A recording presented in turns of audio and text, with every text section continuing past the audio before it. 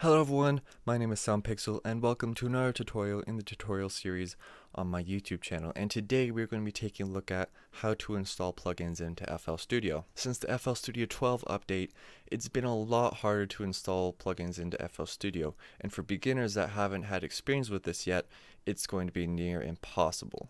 So today I'm going to show you exactly how to install a plugin into FL Studio. It's going to be really easy, so let's go. Plugin we're going to be installing today is called Sforzando, and it's a free sound font player. I'll have the link for this in the description, and once you go to that link, just click on download right here and go to the operating system that your computer runs on. I have Windows, so I'm going to get the Windows version. Once that has finished downloading, go ahead and open it up, and let's go through the installation process. So first select your language, and then let's accept the agreement.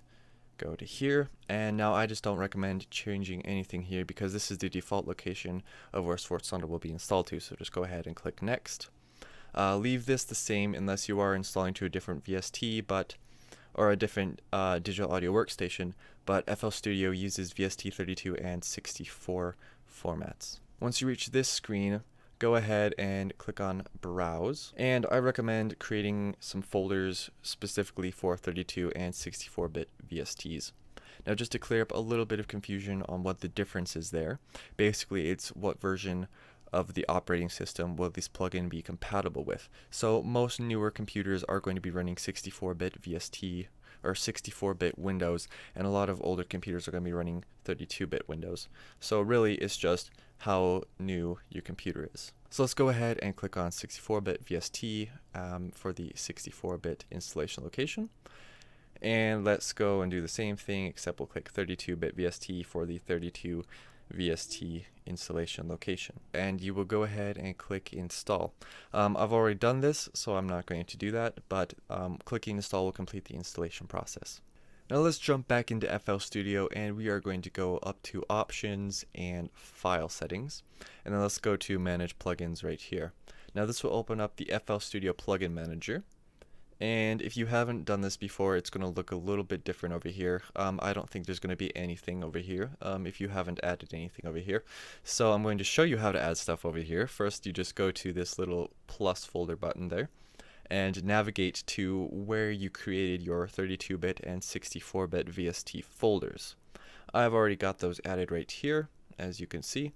So what we're going to do is we're going to hit Start Scan, and this is going to scan through all the locations that you have specified over here to see if there are VST plugins available. If you installed Sforzando correctly, it will say something like one new plugin found right next to where mine says 142 plugins found.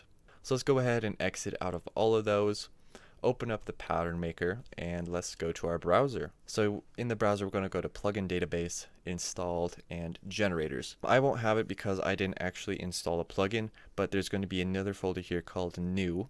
You're going to go ahead and open that up, and you will see Sforzando there highlighted in yellow. Go ahead and drag that into the pattern maker, and congratulations, you've gotten Sforzando into FL Studio.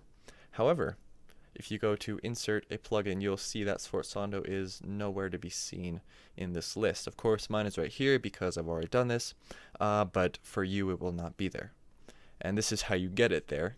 Go back to the browser, close up generators, close up installed, and go to this generators right here and open up sampler because this is a sampler plugin. Next, you're going to go to this little drop down here and go to add to plugin database and click OK. And now when you go to insert plugins, you will see that Sforzando shows up under this little sampler heading right here. And there you go. So guys, that is how you install plugins into FL Studio. It works for any plugin. I was just doing Sforzando because it was a request from my friend. In the next video, I'm going to be showing you exactly what you can actually do with Sforzando. So make sure to subscribe to my channel, leave a like on this video, make sure you leave a comment if you have any questions, and I will see you in the next tutorial.